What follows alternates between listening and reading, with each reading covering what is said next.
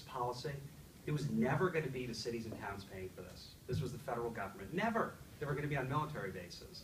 And leaders should be able to go to people and explain to people what's really going on rather than use confusion for cheap political gain. It's not leadership. It just isn't. And people will take advantage of it because there's plenty of people who are inherently bigoted in some way, who love to take advantage of situations like this to hold rallies like that. Leaders should be the people to go to people and calmly explain to them, listen, there was a law signed by President Bush that said that migrant children unaccompanied need to have hearings. And there was an overwhelming number of them that showed up at the border. And to comply with the law, we need to be able to ensure that they get those hearings. That should be the beginning and the end of it. Now, it was unfortunate that Governor Patrick decided to compare it to people escaping from the Holocaust. That didn't help.